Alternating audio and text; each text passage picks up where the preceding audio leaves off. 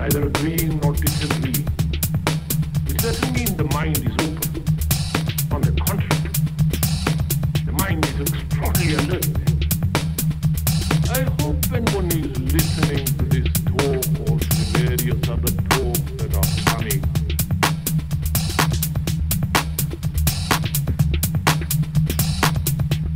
one hears a lot of words.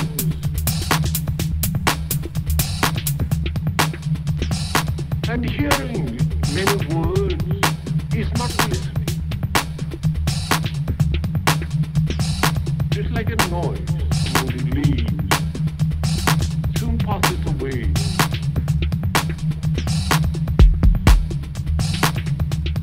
When we hear, we either accept or reject, or we translate what we hear according to our knowledge, our background. Or we compare what is being said to what is already known. Or we oppose one idea by another. All these characteristics of hearing denies the act of listening.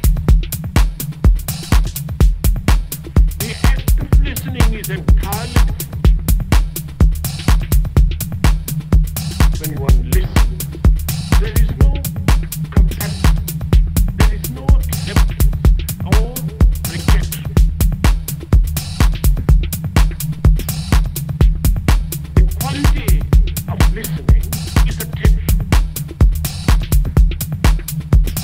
And when you attend totally, with your whole mind, with your heart, with your nerves, with your eyes and ears completely, in that state of attention,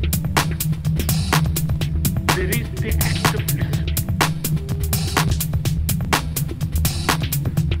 And that act of listening puts away anything that is not true.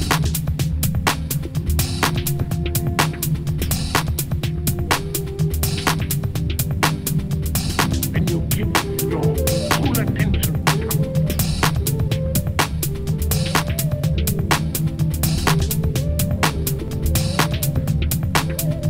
that is when you are completely listening.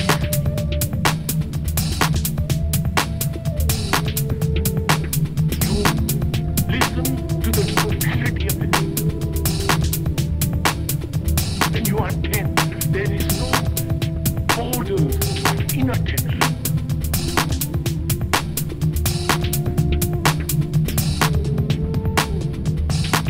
When you so intensely listen to the birds, to the wind, to the breeze among the leaves. You listen to the slightest whisper that's about you.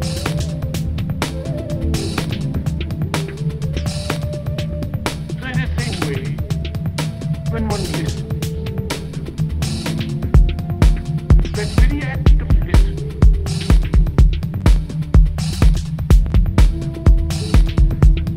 brings about that total attention in which you see the totality and the whole significance and structure of what is being said. When you say, I can't, you're wrong. You're wrong. Not by blocking you. Look, sir, if I say there is no God, I've blocked myself. I'm done. Or if I say there is God, I've blocked myself. But if I say I really don't know, let's find out,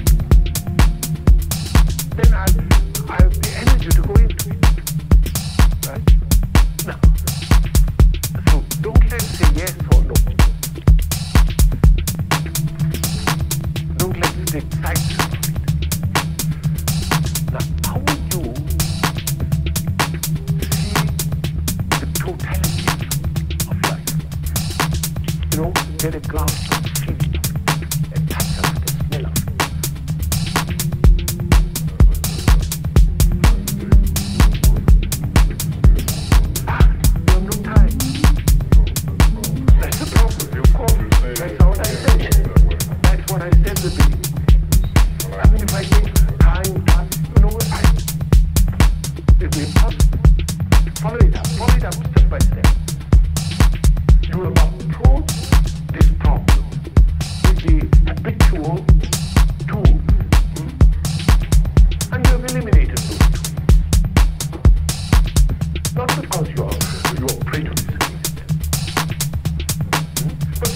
they won't answer.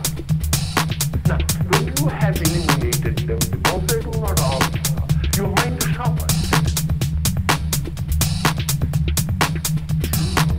Of course, you are eliminated.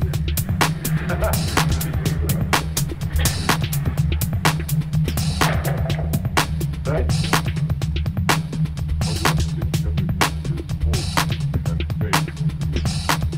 What significance is hope and faith to living?